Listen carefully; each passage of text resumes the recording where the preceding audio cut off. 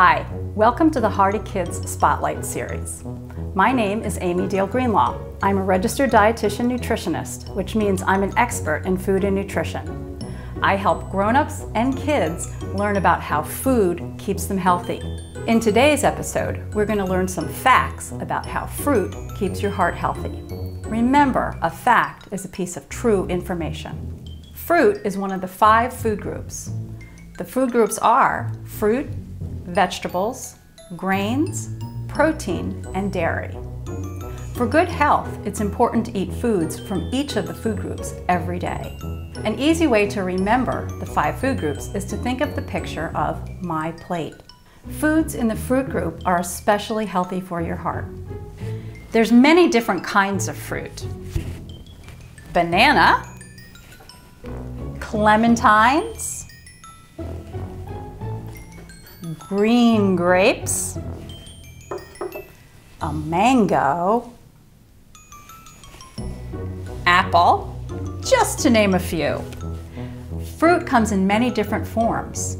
You can have fresh fruit, like my banana, my apple, my mango, or you can have canned fruit, like my canned peaches, or frozen fruit, my frozen blueberries, or dried fruit, like my raisins. But hey, you might ask yourself, what about fruit juice? Does fruit juice count as fruit? Yes, 100% fruit juice does count as fruit, but eating whole fruit is better than drinking juice. And that's because whole fruit contains fiber, and fiber helps keep your arteries and your veins clear. Let me show you how much fruit to eat every day.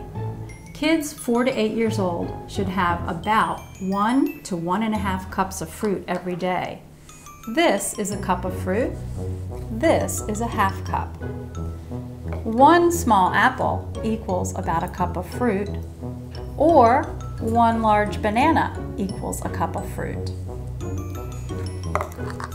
We could have half a cup of peaches and either an apple or a banana for your 1.5 cups of fruit for one day. Dried fruit is a little trickier. Dried fruit is fruit with the water taken out. For example, raisins are grapes with the water taken out, which is why we need to eat smaller amounts of dried fruit. For example, 1 cup of grapes equals a half a cup of raisins. So we want to eat less of dried fruit. There are many different kinds of fruit and many different ways to eat them, and they are all healthy for your heart.